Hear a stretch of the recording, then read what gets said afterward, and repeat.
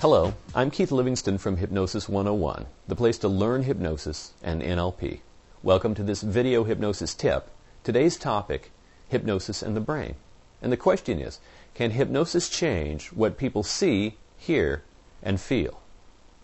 Scientific data is now beginning to emerge showing how the brain changes when people's sensory perceptions are altered.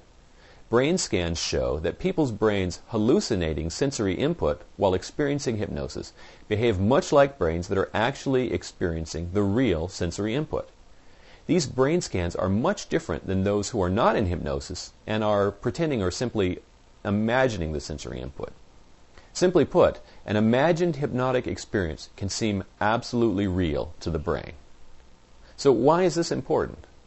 Well, it makes hypnosis a powerful tool for healing, goal setting, and a raft of other processes.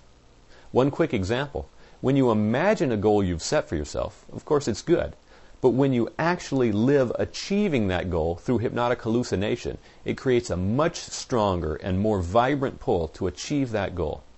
And it also gives your unconscious mind a lot more information about how to achieve it.